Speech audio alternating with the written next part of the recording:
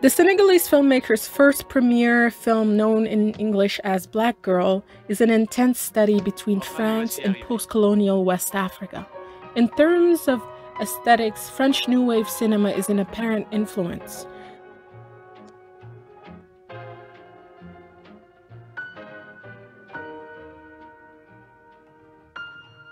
The story is of a young African woman moving to France to work for a French couple.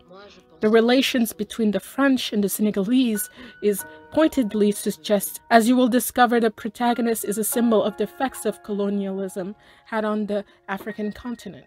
She held an identity and confidence back in her homeland, which was effaced the moment she arrives in her employer's domain.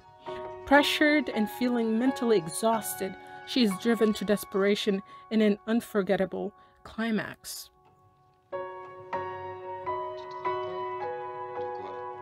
Je m'en vais en France avec ma patronne.